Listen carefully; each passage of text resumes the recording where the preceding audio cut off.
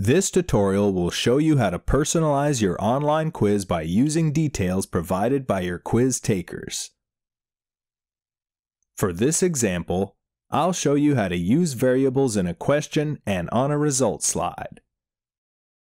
When your users open a quiz, you can ask them to fill out a small form.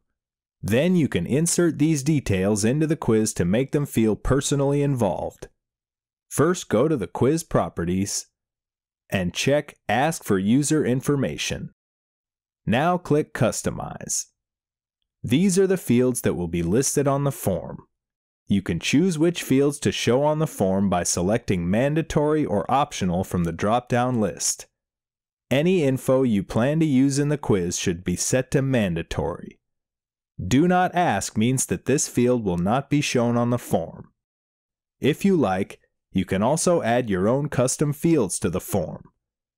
Here in the Variable column, you will see the name of the variable that you should insert in your quiz to be displayed to the user.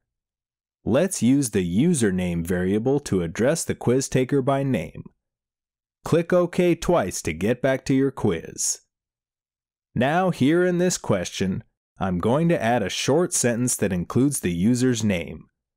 Note that you should add %signs to the beginning and end of the variable name. And I'm also going to go to the passing results slide and add the username to the congratulations. To check out how it looks, click Publish on the QuizMaker toolbar. Now click Publish again. After the quiz is converted to online format, it will open in a preview window. And here's the quiz taker form.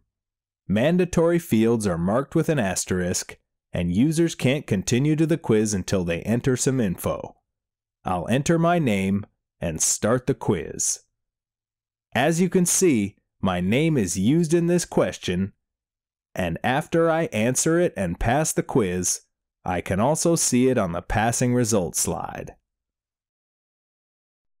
Did you like this video? Give it a like and subscribe to the iSpring YouTube channel for more updates.